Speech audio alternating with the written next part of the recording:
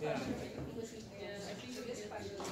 If you're doing annotation strategy for the law, such as the cover the side, what they did is they said, no, I'm good, but thank you for offering. They said, there's a paper that shows that this T is catalytic. Now they're going to find all the homework they can find inside labs, combine them, they did. And then every homolog in the alignment that also had a data set. They would label that residue possibly catalytic based on homology with this approach. The side lab, the side lab. Okay, that makes sense. All right, good. So, what is your evolutionary trace? Yeah.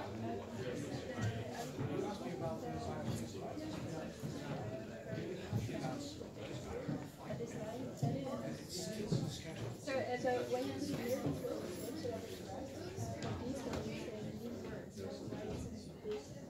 oh, that's a really good question. So they said this is the second. Yeah, but see, this one's only conserved within this group. It's not within this group. Yeah. Yeah. Yeah. But it's their outlet. And but the reason behind it is that they're interested. It's a very good question. They're interested in finding sites that define the whole family in one fashion or another. So either the whole family has global conservation, or the whole family has subfamily specific. They will miss a lot, and that's the motivation for this next method.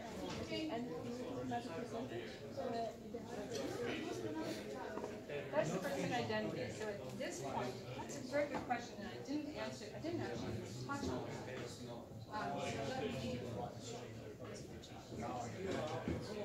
That's a really good question. So what I want to do is actually answer that question. Percentage identity issues It's the same thing though. So let's make a note here. 30%. What does that mean? This is the minimum. Right, it was pretty pairwise. At this one. At first line. Yeah, so make a minimum pairwise percent identity in PMS. So it's a measure of the it's a measure of the divergence. The sequence divergence. But identity 100% over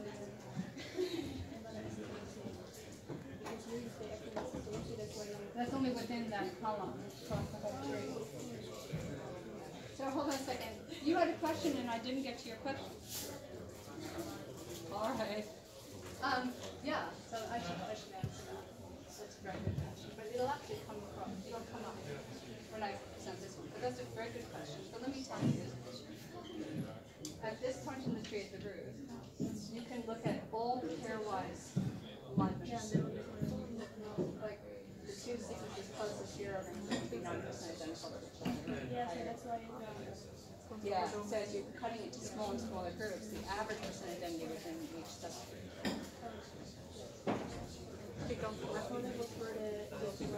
No, that's a good question. I'm really glad you asked that question. And that will help me actually explain why we do things. Kan ik in zin soms niet zo en kan ik dingen gewoon met dingen van stel dit is hoog, dan zit juist daar vervolgens dan. Dan kan ik niet eens onthouden. Ja.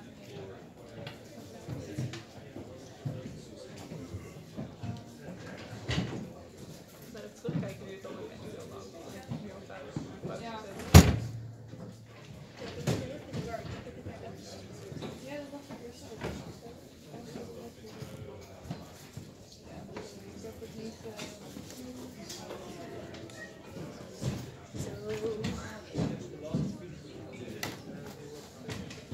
Nou, ik zat er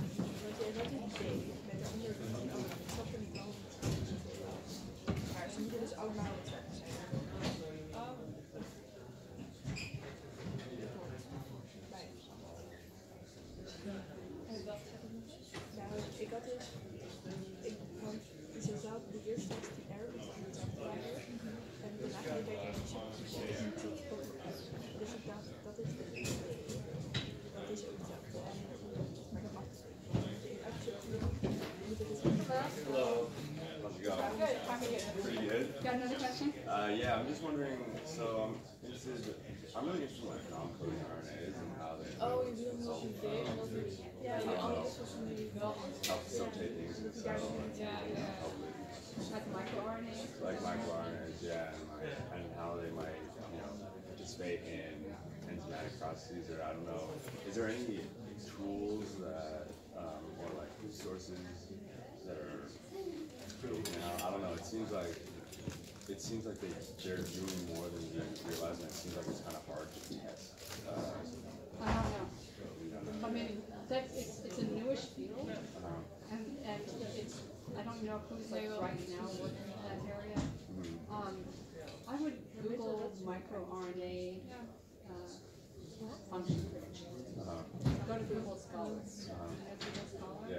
I would go to Google Scholar and I would look at microRNA prediction and see who comes up, and then you can bring me a list of names next time. And I'll tell you, these are the names that I recognize. It doesn't mean it's the best ones. But I think it's a new enough field that there might not be ways of benchmarking performance. So, I don't know. But I would also say that if you're interested in statistical modeling and machine learning, you need to pick an area for which there's enough data to actually do something. So there are also really interesting questions that are just as cool, but might be more minimal. Otherwise, you're like really too early. You can't catch that. Sure. Yeah.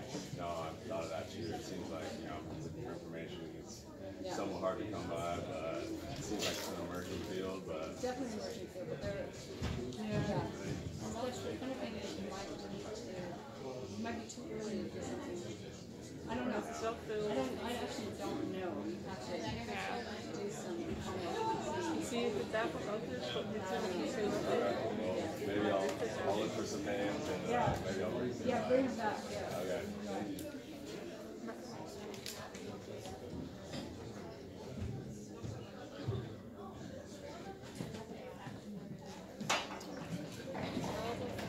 Okay, let's get started.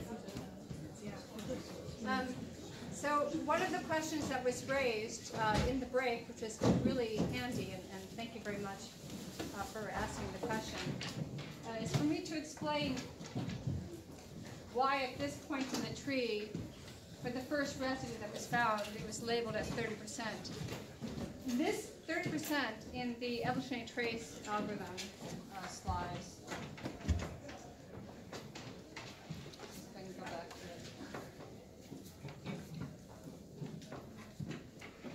Here.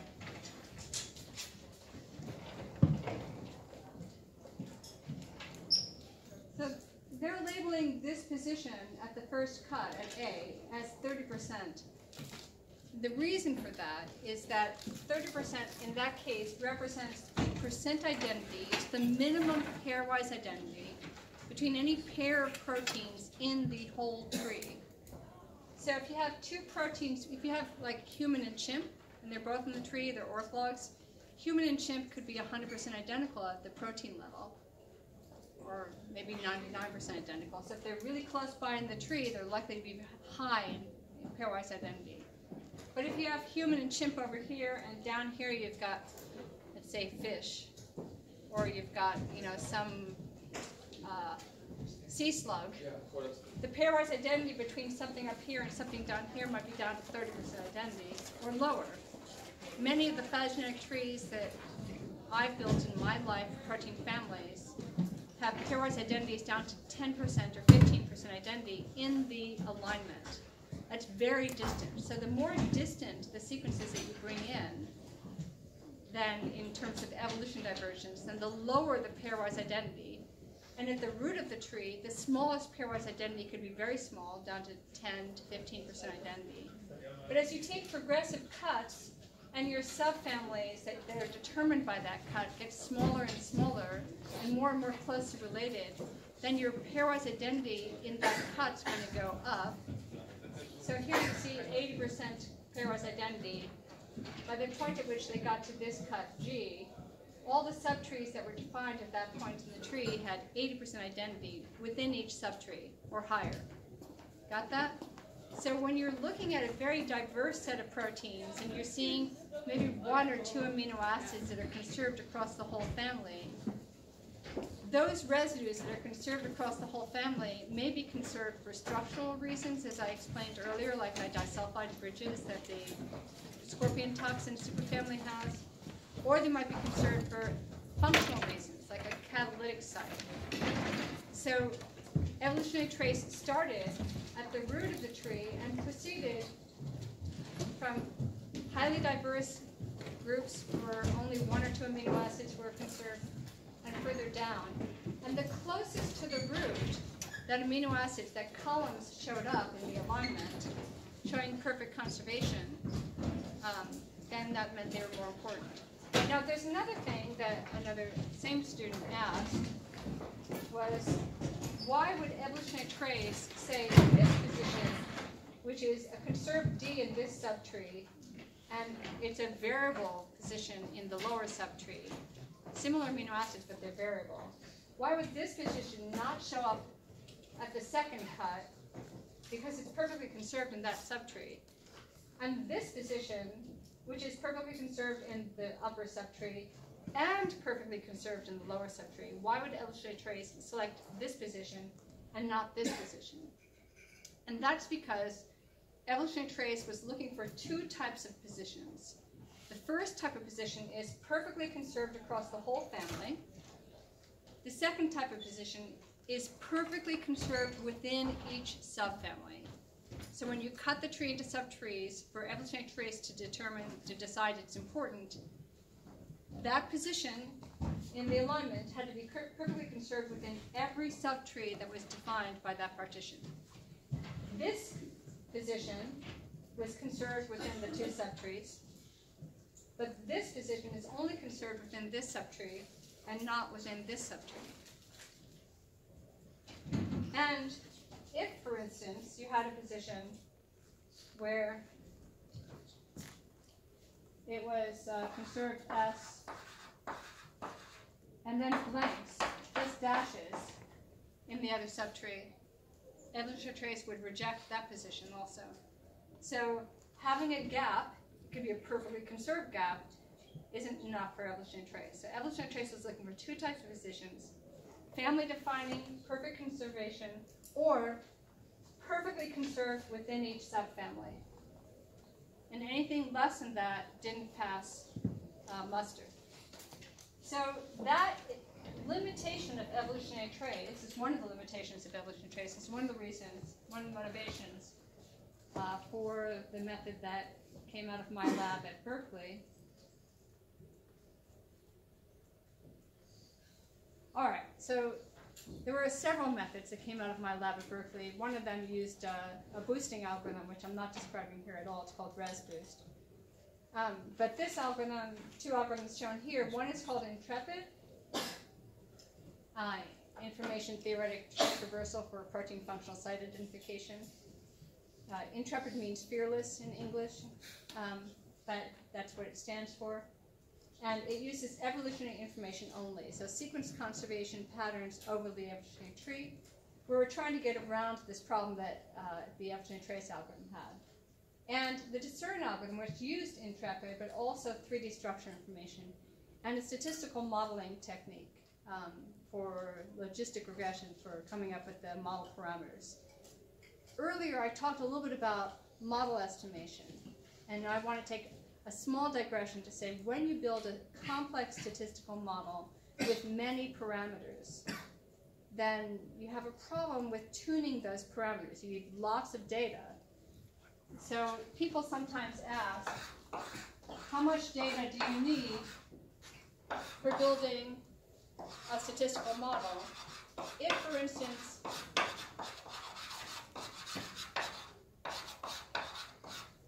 when we first came up with hidden Markov models, and I don't know if I mentioned this, but the lab I was in as an undergraduate in Santa Cruz was a lab that developed hidden Markov models for proteins. It was the first time they were developed for proteins. And when we first submitted the paper on hidden Markov models for proteins to the Journal of Molecular Biology, the Journal of Molecular Biology sent it out for review, and it came back with we don't believe you have enough data to tune your hidden Markov model parameters. You have only a few sequences. How can you possibly tune all those parameters? So a hidden Markov model has 20 amino acid probabilities at every position. And the way we built the HMMs, there were 9 transition probabilities from one state to the next at each position. So 29 parameters at each position, and you could have hundreds of columns. So you get thousands of parameters that you have to estimate. And if your data is sparse, if you only have a few sequences, you can't train those model parameters. So this is a very good observation. And what they're pointing at is you have a problem with model overfitting. So if your data, if the statistical model is complex,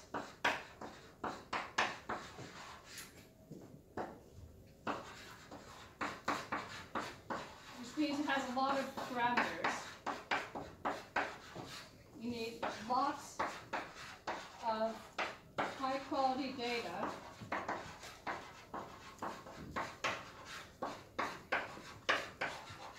Otherwise, you're going to get model overfitting.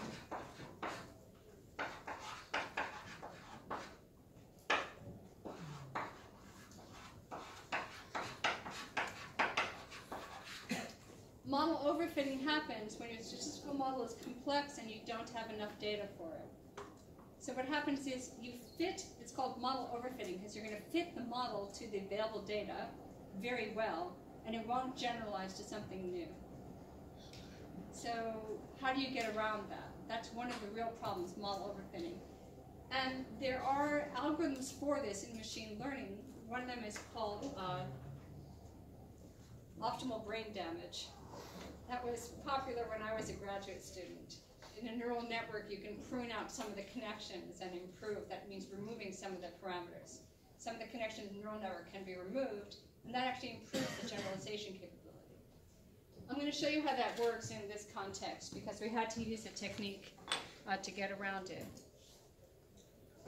So here's Intrepid. Intrepid was designed with the observation that proteins in a family, some of them are more interesting to a particular person than others. So for instance, in this family, if you're interested in this protein, you don't really care that the proteins in this group have a conserved S here. That's not going to be informative for your proteins here because they don't have that conservation signal. If you're interested in a protein in this group, you really want to be able to define that this position, that conserved S, is important. So which protein you're interested in defines the part of the tree you want to focus on. So, motivation, biologists are interested in a single protein, not the whole family. They need the whole family to tell them something about their protein, but they don't really care what's happening for subfamilies that are some distance away. They really care more about the proteins that are closer to their protein in the tree. The other observation is not all proteins use all positions identically. So for instance, this group has several positions that are perfectly conserved. This position is somewhat variable, but the upper subtree has this position is variable and that position is conserved.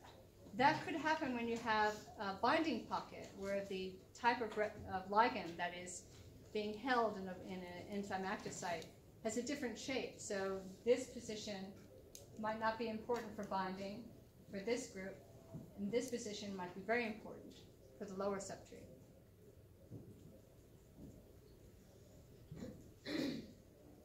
The other problem is that you can get alignment errors. It's very common to have alignment errors in proteins. You gather enough proteins in the family, structural divergence across the family means that you also have sequence divergence.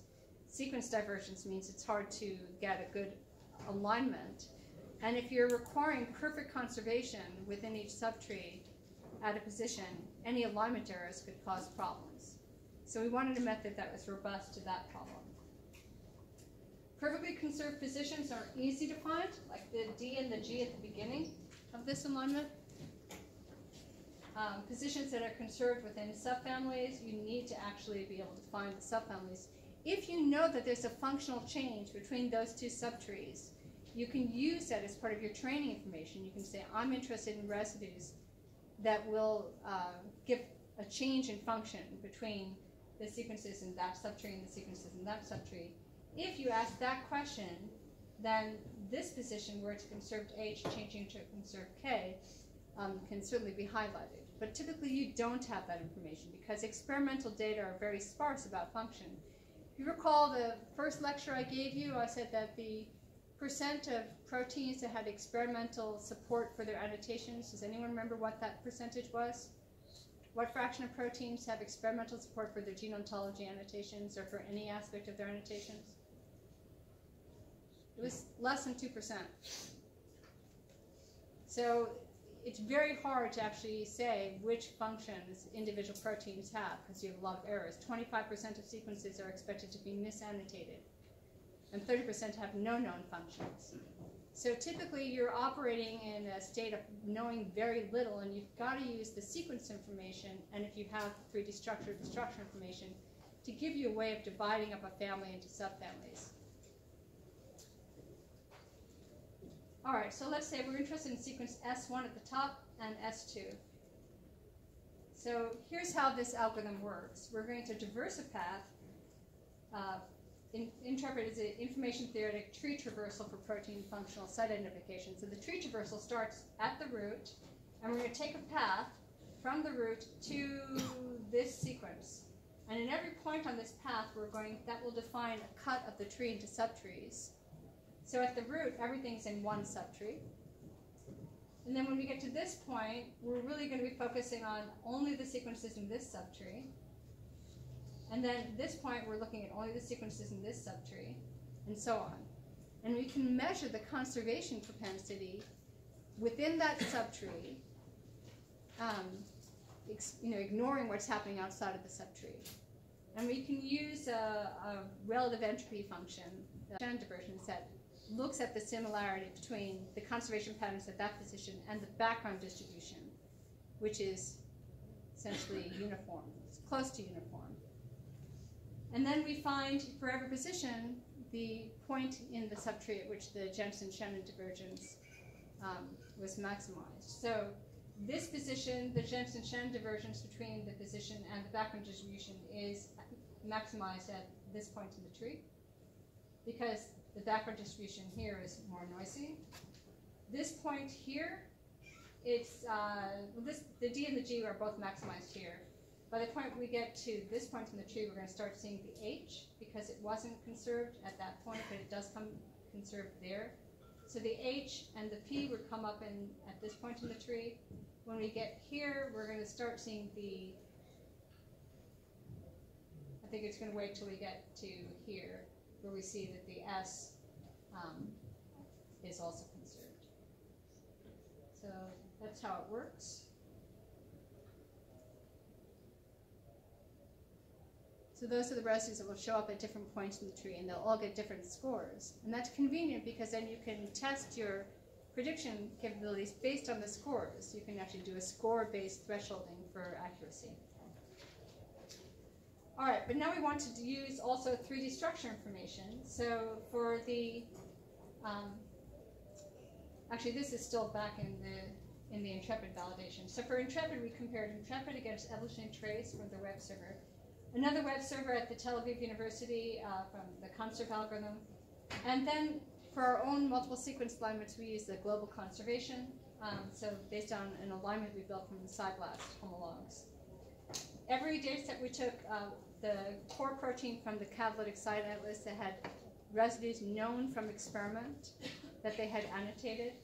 We gathered homologs using SciBlast, the 3 iterations of SciBlast, and aligned them using muscle. We built a neighbor joining tree for Intrepid using the Phylip software for the neighbor joining software, and web servers for evolutionary tracing conserve in their default settings. And here is these ROC curves, which either you already know about or you're going to be getting a lecture on at some point this semester. ROC curves, what you really want is something that has very high precision and very high sensitivity. But what you get is this basically poor performance at different points. So when we one thing we were interested in is if we restrict the sequences in our data set to those that are higher in percent identity, our performance degrades. So you want to have the area under the curve be large. That's what you're going to measure an ROC curve. It's the area under the curve. And when we restricted the percent identity, so the minimum percent identity was 25%, we had reduced performance. When we allowed the percent identity to be very low, unrestricted, we had the best performance. So the Intrepid algorithm benefits from high sequence divergence. It turns out that many of these other methods don't benefit from high sequence divergence. Their methods may even fail if you give them very highly divergent sequences. You can imagine an evolutionary trace, if it requires global conservation across the whole data set, you bring in sequences that maybe get misaligned or they don't have the same residues, it's going to fail. And then we compared a different version of Intrepid. I'm going to go past this, but just to point out that precision recall is another way of displaying the same information. And it's a little bit easier to see things sometimes with precision recall. But basically what we see, the Intrepid algorithm outperformed these other methods. You know, it's a small but measurable improvement. So the red line is the global conservation just at the root of the tree. But down here, there's Conserv and Baylor College of Medicine. And you can't really see, but this one is Conserv here. And there's the ET server here. So there's a dramatic improvement in precision at lower recalls, and some improvement at recall at high. Essentially, it's not a dramatic improvement, but it's a measurable improvement. So now let's look at what happened when we did discern. So in discern, we wanted to include 3D structure information. But to do so, we had to build a very complex statistical model. So for every position in the molecule, so for instance, let's say here, we took essentially a radius around that molecule and looked at the 10 closest positions for the side chains. This is a little bit related to the UCLA method for the 3D structural conservation that I showed you earlier, where they looked at a region around each site to look at the structural and sequence conservation. So we're going to have a statistical model that has many different features for every position in the structure, so this requires a 3D structure. The Intrepid algorithm did not require a 3D structure, but also didn't use information from the structure. The discern algorithm requires a 3D structure.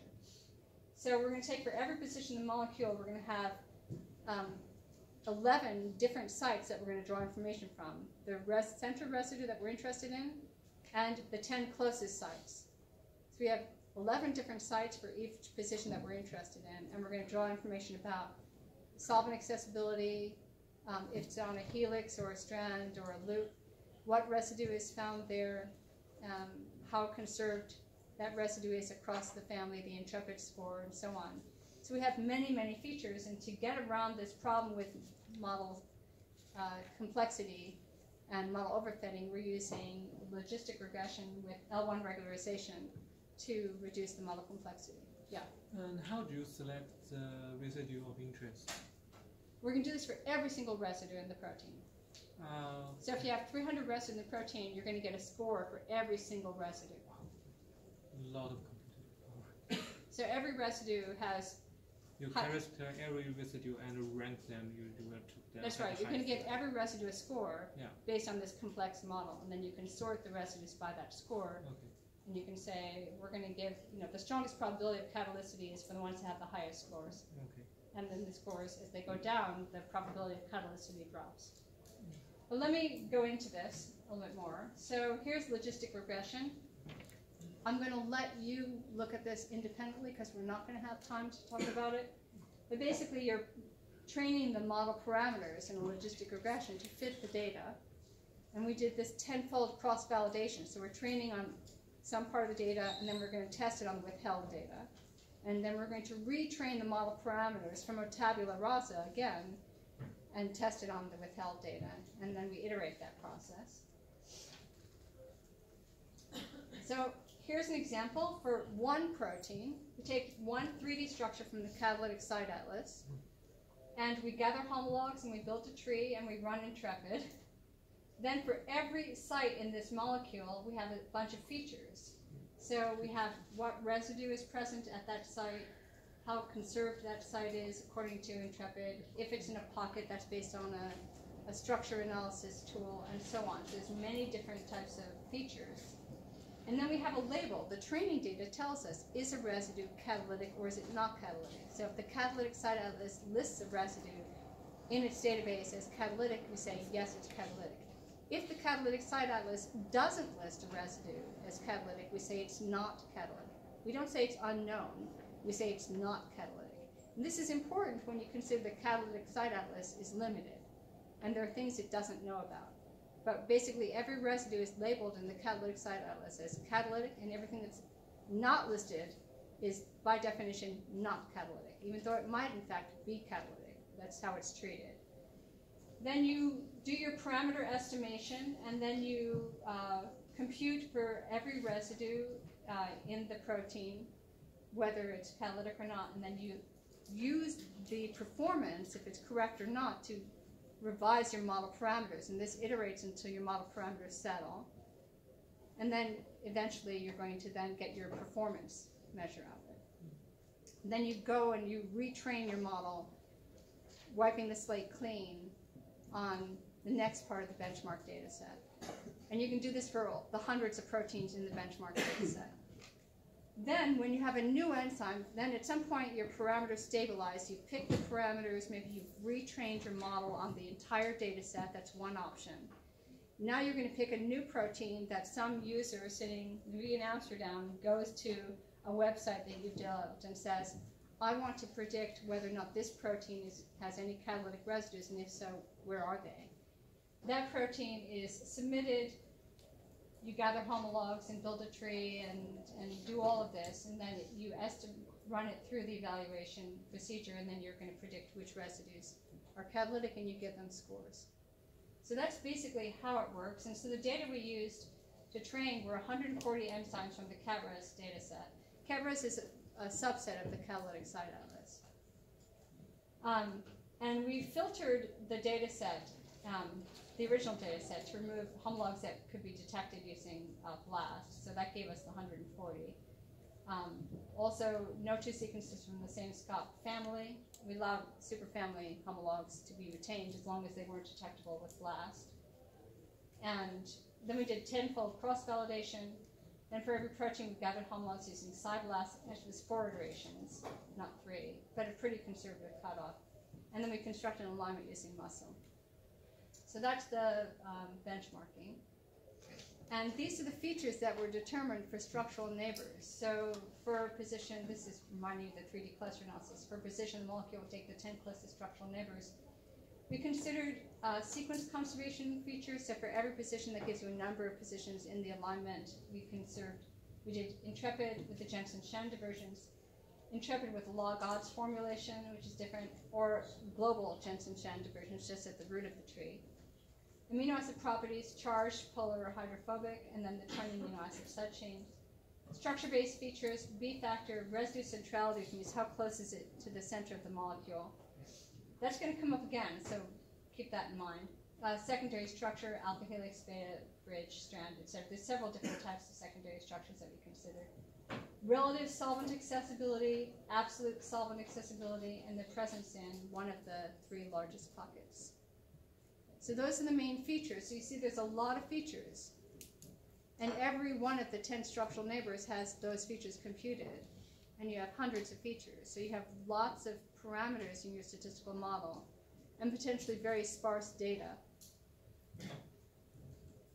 So the features that were selected by the discerned predictor for the central residue, that's the one we're trying to predict, is it catalytic or not.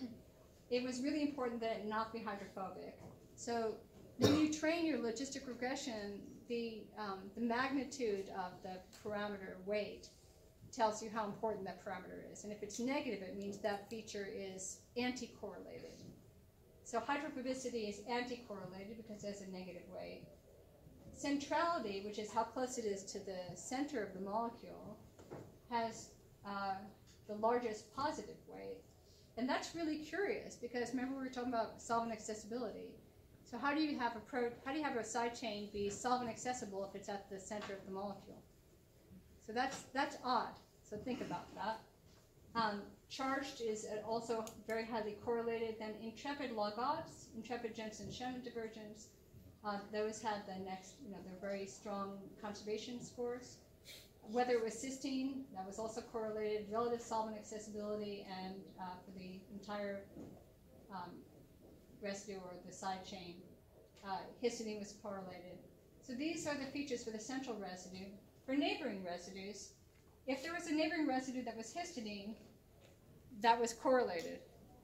A structurally proximal histidine was correlated with the residue that you're interested in being catalytic.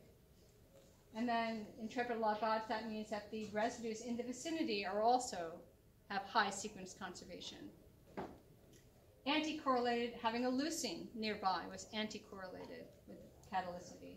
So it's interesting to look at that, but I'm looking at that and I'm thinking, well, so hold on a second, don't we know that catalytic residues are found in clefts? And I don't see that here. It's one of the features that we considered is that it's in a cleft, but in a cleft isn't showing up in these features. So how do you explain that? Does anyone have an idea? Let me remind you, here's the clue. The parameter estimation process, especially when you use a model sparsification technique that tries to reduce the number of parameters that you're going to retain to avoid model overfitting. Remember, the complexity of a model is the number of parameters you have to tune. It tries to remove any parameters that aren't actually helping. So you have the fewest number of parameters, and they all should be relatively orthogonal, distinct, but they should give you what you want, somehow in combination. So being in a cleft is absent, so being in a cleft must have been one of the parameters that was somehow dropped. So how do we explain that? Yeah?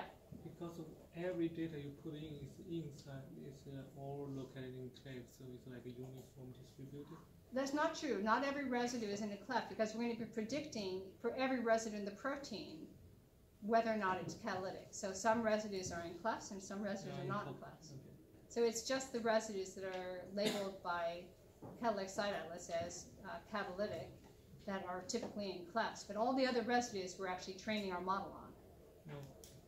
So anyone have an idea of how, yeah? Maybe it's incorporated into centrality. Ah, very good. So you're getting really close. It's not residue centrality that's enough. The answer was maybe if a residue is central, it's in a cleft. You need one more feature to add to centrality in order to be in a cleft. And what's that feature? Not quite, but solvent accessibility. All right, so if you have solvent accessibility and you're in a cleft, if you have solvent accessibility and you're toward the center of the molecule, you've got to have a cleft. Otherwise, how is the solvent going to get in? So it's those two features that were retained. Really good, I'm glad you got that. Those two features that were retained that were able to replace this specific representation of being in a cleft. So that's really cool. And we didn't expect that.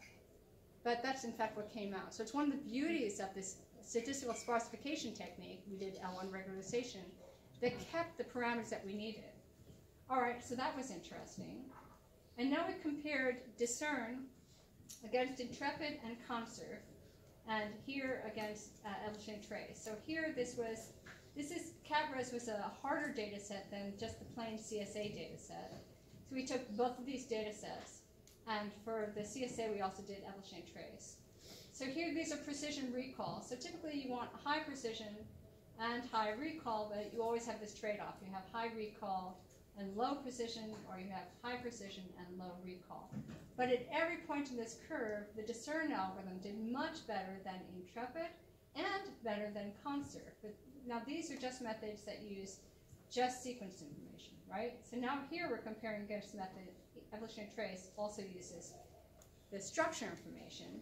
Evolutionary trace is, you can't actually see, but it's this kind of light blue. There's the evolutionary trace down here. Evolutionary trace is a little bit better than conserve, but not as good in intrepid, and intrepid didn't even use structure information. But discern actually did much better than all of them. So we were, of course, very happy with that, and that got us a very nice publication. But we then looked at statistical models that actually explicitly use, so the evolutionary trace web server, even though it says it's using entropy, I don't think it's doing so in a very elegant way. It says it's using 3D structure, but it's not really using them in this very integrated way. So then we went and compared against these two methods, one from Janet Thornton's lab, and Janet Thornton is the grande dame. You should all know her because she's part of the EU, at least for the next month or so. But she was like the head of the Catalytic Site Atlas. So her lab came up with the method. It was a neural network. That's this blue. That's right here. And then there's a support vector machine from Sean Mooney's lab. These are two, support vector machines are a very elegant, powerful approach in machine learning. And they use the same type of information as discern. They're using structure information, they're using evolutionary information, but they're not using our way of getting evolutionary information. And their statistical modeling technique, it did have a statistical sparsification technique, but not the same one. But if you look at their report, so in fact here we have another problem with benchmarking methods because we had to take their self-reported performance on the data set, but we don't know exactly what version. They use Catalytic Site Atlas. We don't know exactly what version they use, and they didn't show the whole curve. They just reported these points. At this point of precision, they had that recall. So that's what we're plotting here, is that precision recall balance. But here you can still see that, for instance, the SVM method from Sean Mooney's lab was very similar to our control, which was, I hope it's on the next slides, but it didn't use the evolutionary tree in the same way, and it didn't use structure the same way. So it's kind of a hobbled version of our method. And there's the Janet Thornton's method, which is like at the level of Intrepid. So we're still really outperforming the best methods that use the same type of information. So the question is, why did that happen? So here's our control versus method 1, method 2, and discern. So discern uses structural neighbors, it uses Intrepid, it uses L1 regularization. And at 50% precision, at 50% recall, we get 27% precision. At 18% precision, we get 69% recall. The control did not use structural neighbors, so it's looking at an individual site but not bringing in information from other sites. It does not use Intrepid, it just uses the global conservation at the root of the tree. It does not use L1 regularization. It doesn't have a lot of parameters to tune, so it probably doesn't need L1 regularization. And here at 50% recall, it has 17% precision. So there's, go from the control, we're going to step through these. We're getting a much better performance of control, but let's just look at method 1. Method 1, we added Intrepid to the control. We had a really nice improvement in both precision and recall, just from adding Intrepid. So that's nice. Method 2, we added structural neighbors to method 1, but we're not using L1 regularization. Now look what happens. When we add the features for structural neighbors, we have a jump in the model complexity, and the precision drops, and the recall drops. So you might think having more parameters in your statistical model is better, because you're bringing in more data, but in fact you're not actually bringing in more data, you're just bringing in more parameters. So you have this model overfitting. This is what it looks like. You can't perform well on new sequences, on new data. So you get a drop in both precision and recall. And as soon as we added in the L1 regularization, we had a big jump in both precision and recall. So this is an example of why this statistical sparsification techniques is really important. You want to have all the possible features that are relevant, but when you do that, if you don't have statistical sparsification, you're going to have degrading of your model performance. So I thought that was really interesting, and it's part of your recommended reading. You might want to read it like at the end of the year when it's less of a burden for you. But this is one of my favorite methods that came out of my lab. So here's an example in our benchmarking. We did discerned, Intrepid, Conserve, and ET on a couple of case studies. So this is an asparagine synthetase, and these red residues were labeled as catalytic in the Catalytic Site Atlas. These were found by discern but they weren't listed in the catalytic site atlas. Intrepid had more so-called false positives than Discern. Conserve had many more false positives. Evolutionary Trace had many more false positives. But false positives in quotes, because we don't know if the catalytic site atlas is complete. And I did a lot of work looking in the literature for these residues to see was there any evidence for the residues that we were predicting as being important actually being functionally important. And I found papers for virtually all of those residues where someone had tested that residue or homologous sites in other proteins and shown that they were really functionally important. So that suggested that the catalytic site atlas was just limited, and that in fact our method was doing very well. It wasn't making mistakes in its predictions. It's just that the benchmark data sets were limited. And I just this morning went to the catalytic site atlas and looked up what it had to say about that protein. And if you go back here, these are the residues that the CSA said were important: D46, R100, and Q116. And that's these three. And these two have now shown up in the catalytic site atlas as being involved in the catalytic function. They weren't there when we wrote the paper some years back, and now they're there. So it's one of the things that you just need to know about when you're developing a method, that the benchmark data sets are not complete. And we looked in detail at all of these residues, and which is to say I looked at all these residues and did the work. It'd be really handy to have a way of linking this information to your protein automatically so that your students and your grad students or the PI doesn't have to be doing the work to figure it out. Limitations of benchmark data sets. These are the last two slides. I'm going to let you out at 1:45 as I should have done last time.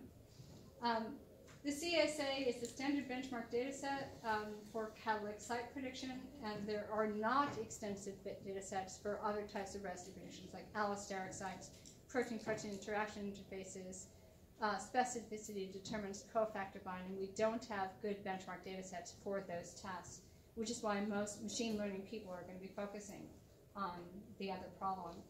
All these data sets suffer from limitations. They can have just missing information.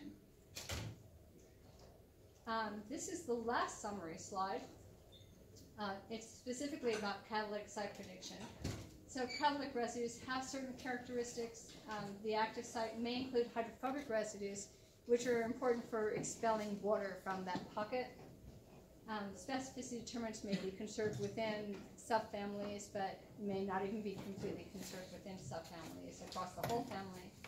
The main types of information that you want to use are these. And all of the web service databases and tools that you might use have limitations.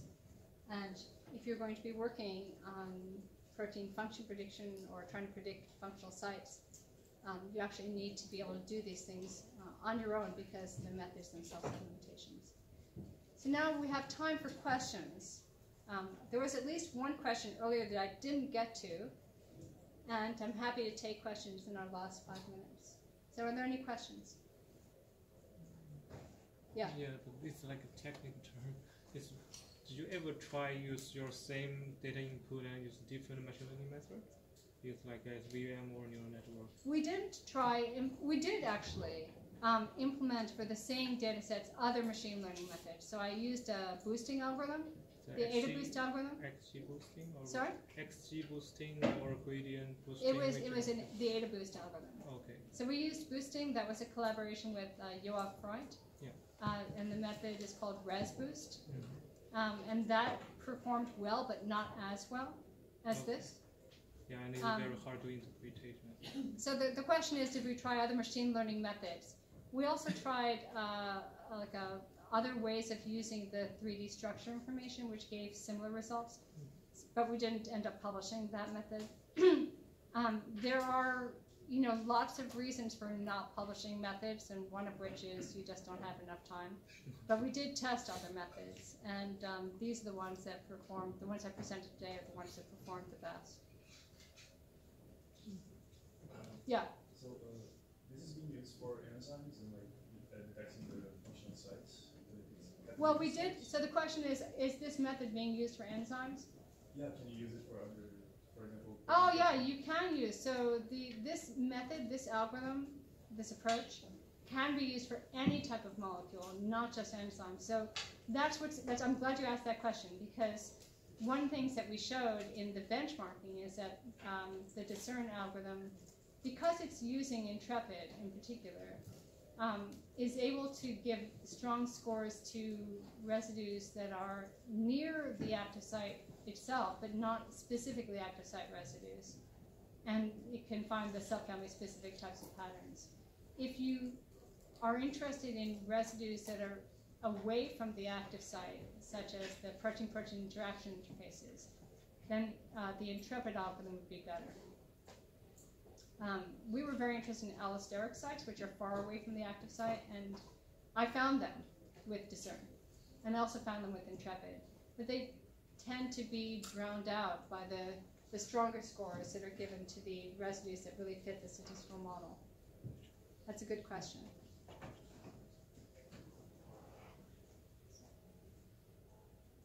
Yeah. Was this method tested with some other evolutionary method that was not Intrepid, like as a first step?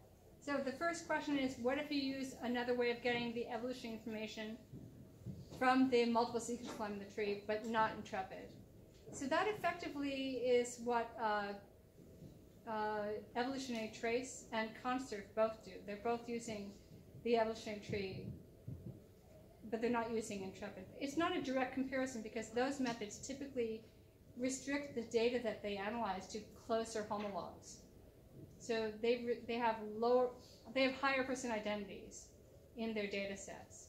So it's hard to do a direct comparison with the effectiveness of the algorithm because the data collection part of their algorithm was different.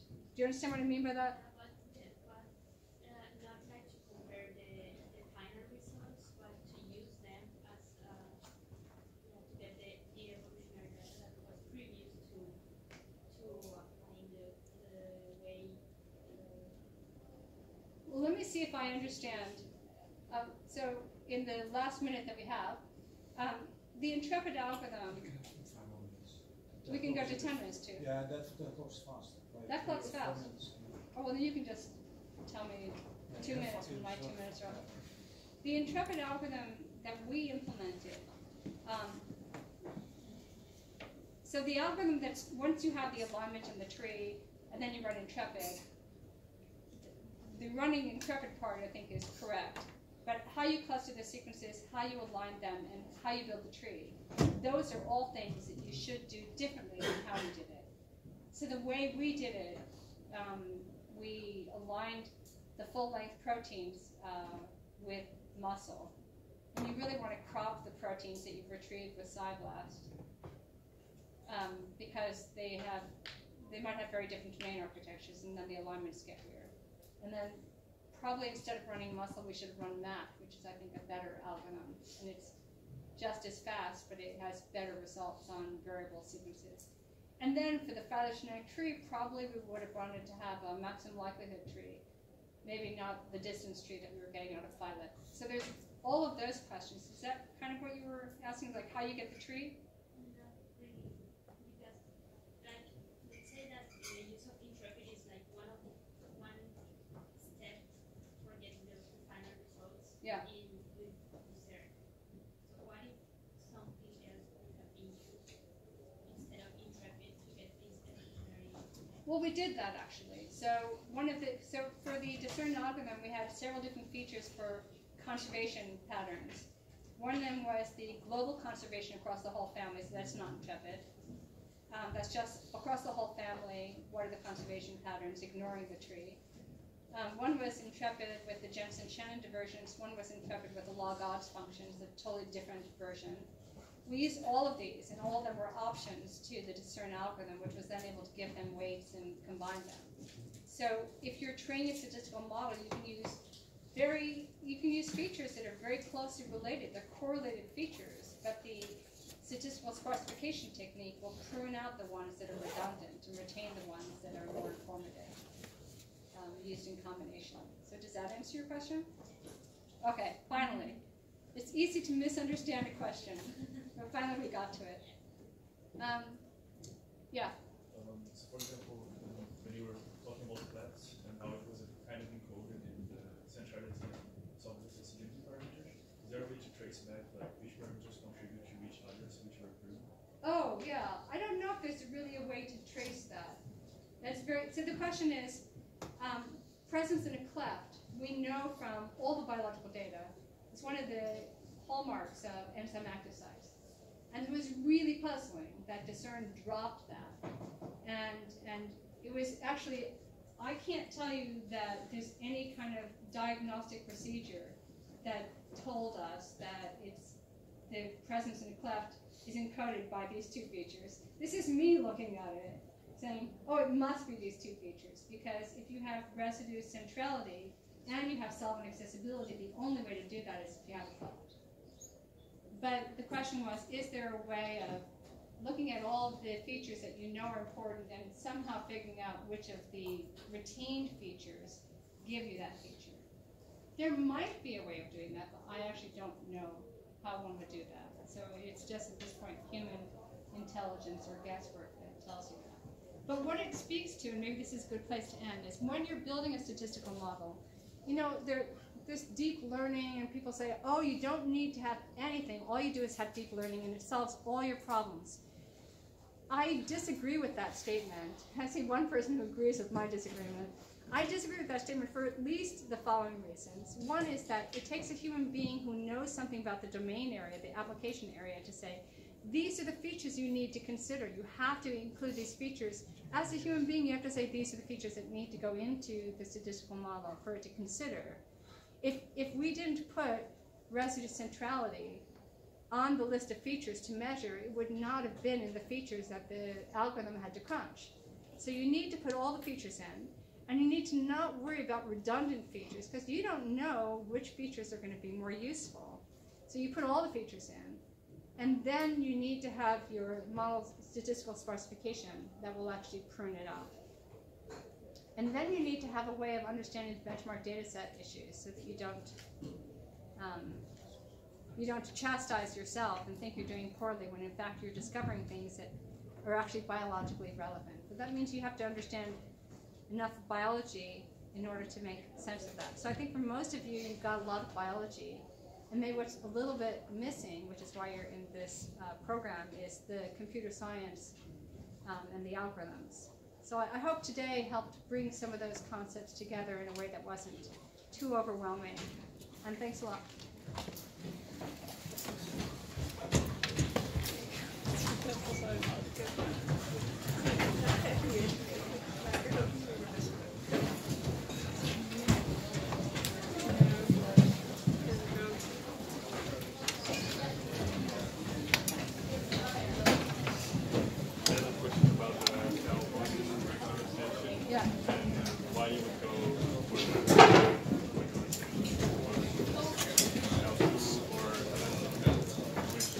Yeah.